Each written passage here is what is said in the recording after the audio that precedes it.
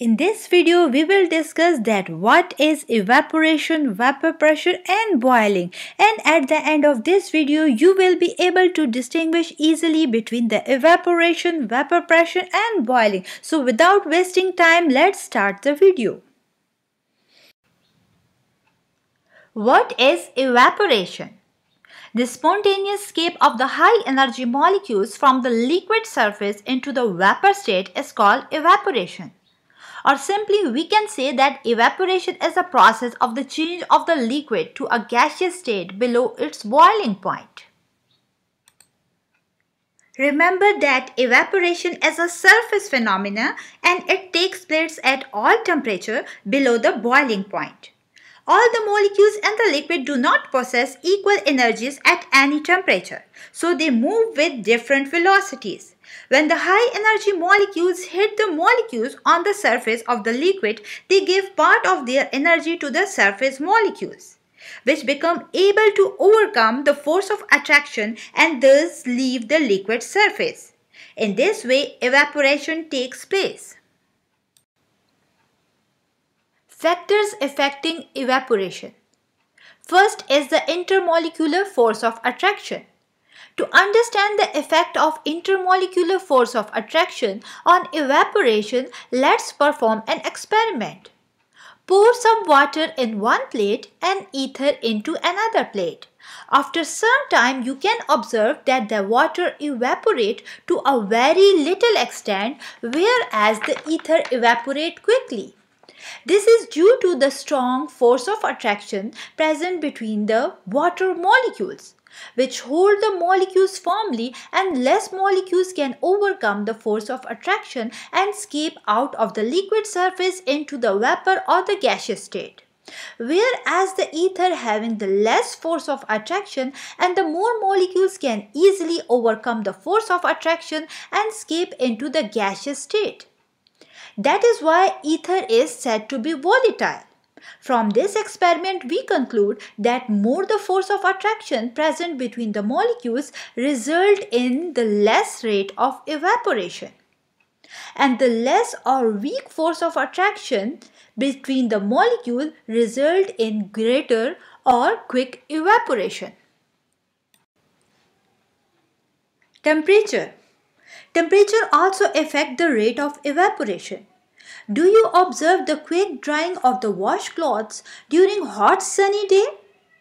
The reason is that heat increases the kinetic energy of the surface molecules of the clothes quickly and gives chance to the greater number of the molecules to escape out into the gaseous state, and hence increase the rate of evaporation. Whereas in the winter, temperature is comparatively less. So less molecules can gain the chance to increase the kinetic energy and escape out to the gaseous state. Therefore, the rate of evaporation is slow during winter. From this, we conclude that temperature is directly proportional to the kinetic energy of the molecules.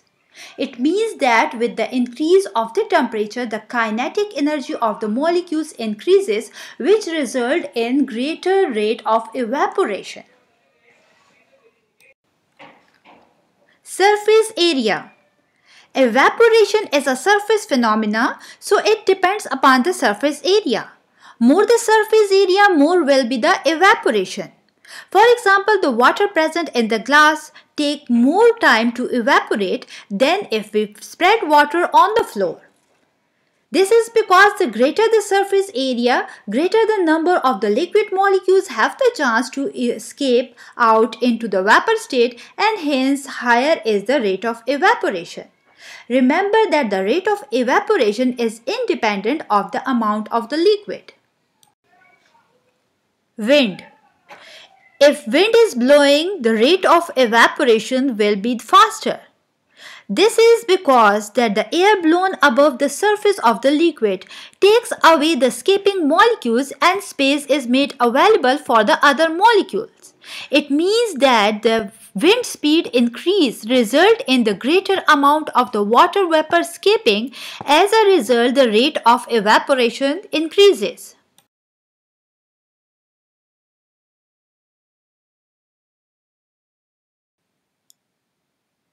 So let's discuss that what is vapor pressure. Let's start understanding the vapor pressure with the help of animation. Consider a liquid in a closed container. Initially, the liquid is changing into the gaseous state, and we know that the evaporation is the change of the liquid into the gaseous state. Here this red circle representing the change of the liquid into the gaseous state means here the evaporation process starts. At the beginning, the rate of the evaporation will be fast, whereas no condensation. As you can see here in the second diagram that the rate of evaporation is greater as compared to the rate of condensation. And we know that the evaporation is the change of the liquid into the gaseous state representing by the red circles, whereas the condensation is the change of the gases into the liquid state that is represented by the purple circles. But with the passage of time, the rate of evaporation will become slow and slow, while the condensation rate becomes fast and fast. And ultimately the two rates becomes equal as shown in the third diagram. Here the rate of the evaporation is equal to the rate of condensation. As you can see here in the diagrams that the liquid changing into the vapor state or the gaseous state is equal to the gases changes into the liquid state. So here the dynamic equilibrium is established between the liquid and its vapors. So at this stage the pressure exerted by the vapors at equilibrium on the liquid surface is called the vapor pressure. So vapor pressure is the pressure of the vapor present at equilibrium in a closed container is called the vapor pressure of the liquid, or the pressure of the vapors when a liquid and its vapors are in state of dynamic equilibrium is called the vapor pressure.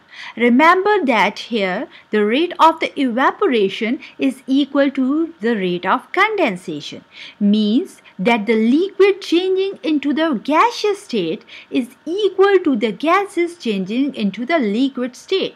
It means that there is a dynamic equilibrium between the liquid and its vapors. Factors affecting vapor pressure. The first factor that affects the vapor pressure is the force of attraction or the intermolecular forces. Remember that the vapor pressure depends upon the nature of the liquid.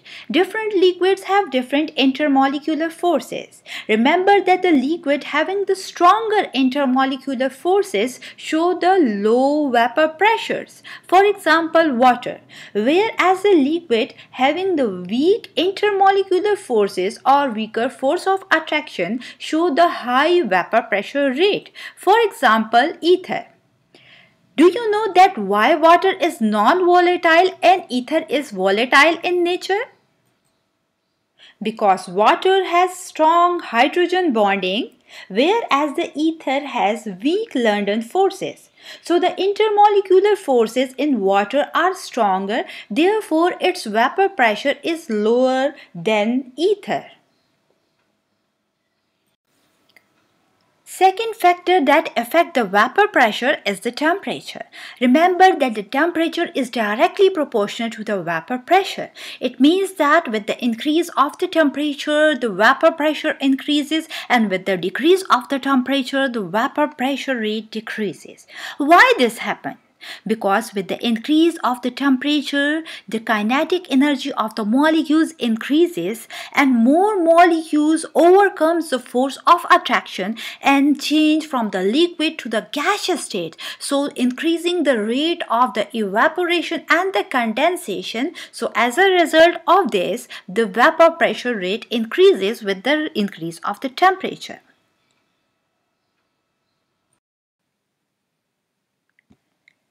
Now let's discuss boiling point. Let's start understanding the boiling point with the help of diagram. Consider a liquid in an open container. So With the increase in temperature, vapor pressure increases and ultimately reaches to the atmospheric pressure or external pressure. At this stage, boiling starts. Remember that at boiling, temperature remains constant, although heat is continuously supplied. Why temperature remains constant at the boiling point, we will discuss it later. So, by definition, boiling point is the temperature at which the vapor pressure of the liquid becomes equal to the atmospheric pressure or the external pressure. Friends, as you can see a liquid in an open container, so when we increase the temperature, the kinetic energy of the molecules increases, due to which they overcome the force of attraction between the molecules, result in an increase of the vapor pressure, and finally when the vapor pressure becomes equal to the atmospheric pressure or the external pressure, the boiling of the liquid starts. So the question is, why temperature remains constant at boiling point? To understand this, let's start understanding the mechanism of boiling. We know that with the increase of the temperature, vapor pressure increases and ultimately reaches to the atmospheric pressure or the external pressure, and at this stage boiling starts. At boiling, the temperature remains constant although heat is continuously supplied. Why? Remember that before boiling, heat is supplied is partially used to increase the potential energy and the partially used to increase the kinetic energy. We know that with the increase of the kinetic energy of the molecules, the intermolecular force of attraction between the molecules decreases.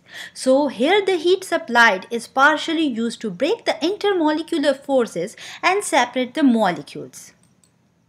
Whereas the heat energy supplied to increase the potential energy of the molecules, here the heat energy partially taken away by the outgoing molecules.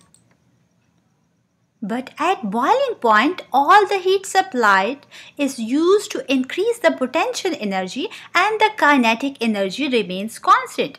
So the temperature remains constant at the boiling point.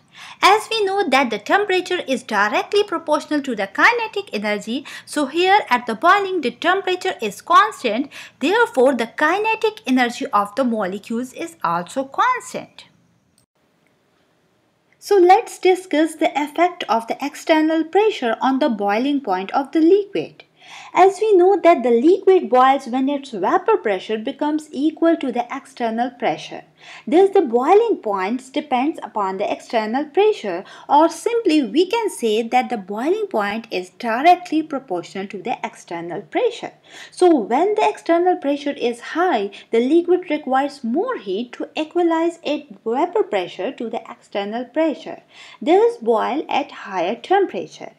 Similarly, when the external pressure is low, the liquid needs less heating to equalize its vapor pressure to the external pressure and thus boil at a low temperature.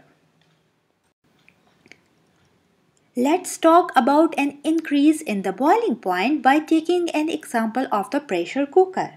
As we all know that the pressure cooker is a closed container so that the vapors as well as air in it cannot escape, and thus the pressure inside it increases. As we know that the pressure is directly proportional to the boiling point of the water, so due to the increase in the pressure, the boiling point of the water inside the cooker increases. So more heat will be absorbed by the water, and as a result the food will be cooked quickly.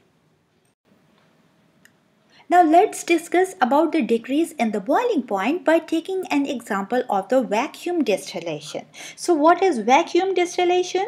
The distillation that is carried out at reduced or lower pressure is called the vacuum distillation.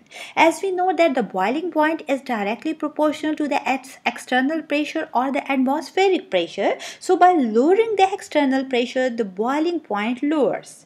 Thus, in the vacuum distillation, the boiling takes place at a temperature lower than the normal boiling point by reducing the external pressure.